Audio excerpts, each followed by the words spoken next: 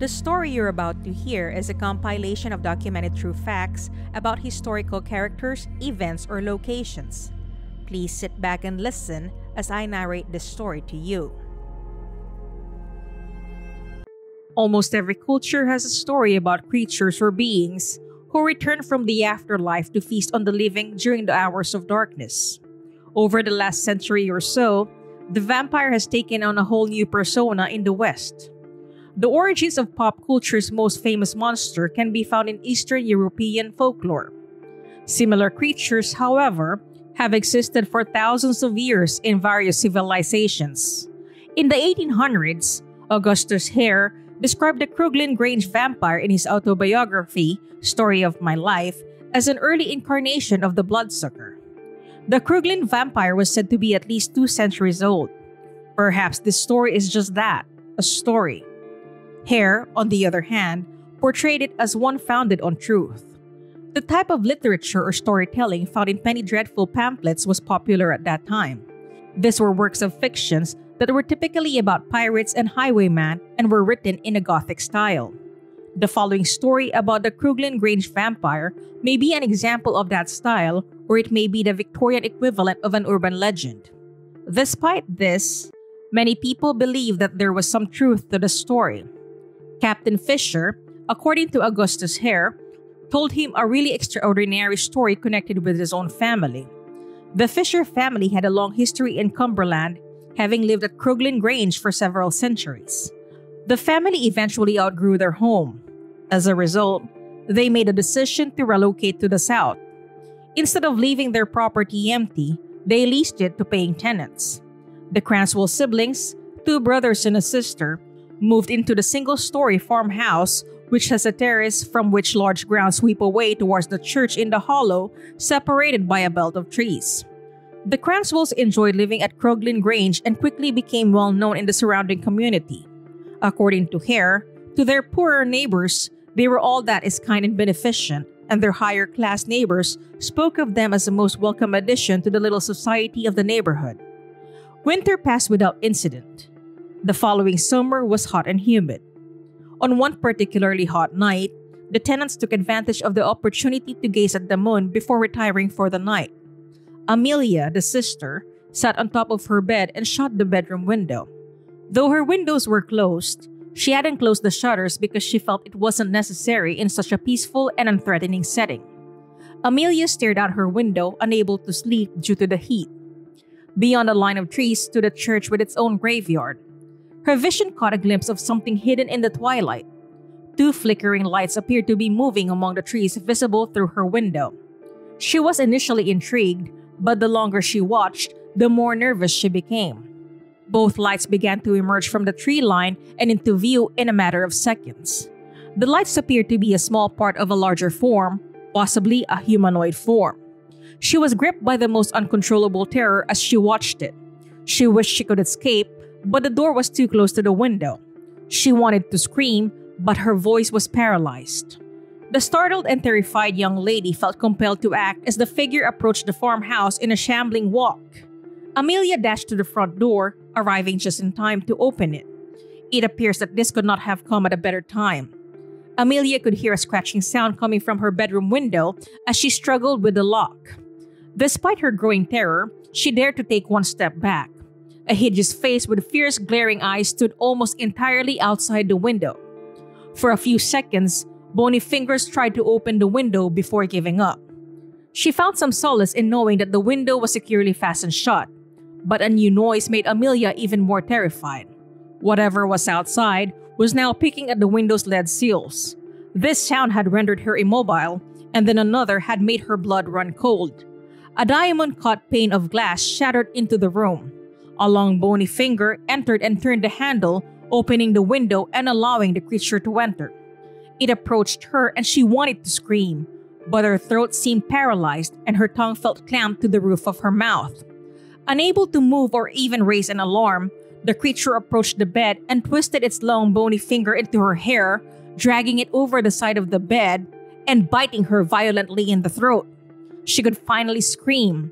Her shrieking drew the attention of both of her brothers, who arrived to investigate.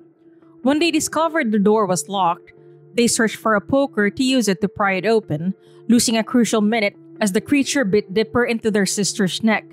They pried open the door with the poker and rushed into the room just in time to see the creature escape through the window. Their unconscious sister was draped over the side of the bed, bleeding violently from a wound in her throat. One brother pursued the vampire, but he was no match for the creature's massive strides. It vanished beyond the churchyard's wall. Amelia was bleeding profusely, but mistook her assailant for an escaped convict from a mental institution. Given her ordeal and her self-perception as a girl with little superstition, it was perhaps an understandable conclusion.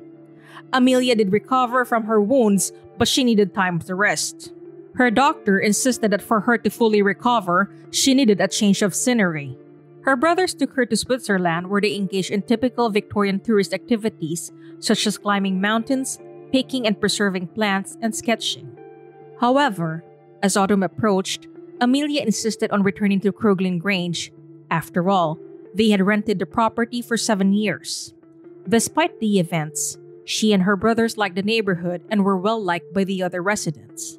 Amelia made a decision and she returned, insisting that lunatics do not escape every day of the week. Amelia's brothers, except for the vampire attacks, were also missing their pleasant life at Croglin, so they agreed to her suggestion and the three returned. However, because Croglin Grange only had one story, it was difficult to make their living arrangements more secure. Amelia moved into her former bedroom, but she always shut the shutters at night. However, as was common in many old houses, the shutters left the top of the window pane exposed. The brothers now shared a room across the hall from Amelia's and kept loaded pistols by their bedsides.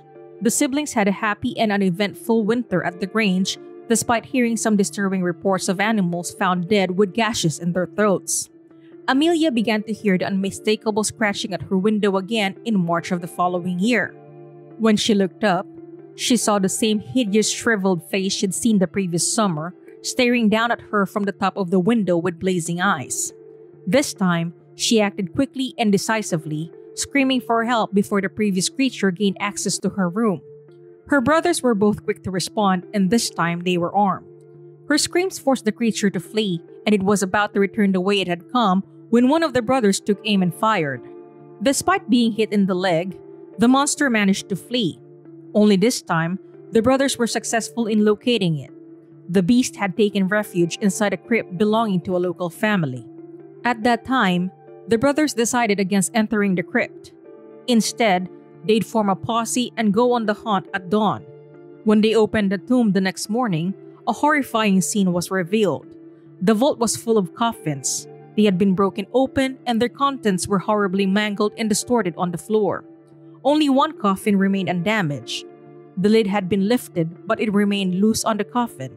They raised it, and there, brown, withered, shriveled, mummified, but perfectly intact, was the same hideous figure who had peered through the windows of Croglin Grange with the marks of a recent pistol shot in the leg. They removed the body, carried it outside the crypt, and set it ablaze. Some say they drew the vampire to a holly tree in the churchyard because holly was thought to be beneficial in such an operation in local folklore. They incinerated the dreadful cadaver there, and the Croglin vampire's atrocities ceased. Some people believe the story never happened. Charles Harper decided to investigate the legend. He traveled to Cumberland and began researching, despite his reservations about the account's veracity. Croglin Hall did not exist, as Harper discovered. He did discover evidence of Croglin Hall in High Halls. Croglin Hall is probably the house indicated, Harper writes in his 1907 book, but it is at least a mile distant from the church, which has been rebuilt. There is no tomb in the churchyard that, by any stretch of the imagination, could be identified with the one described by Mr. Hare. In the 1930s, another researcher, F. Clive Ross, called the story into question. Ross interviewed residents and concluded that Croglin Hall was Croglin Grange.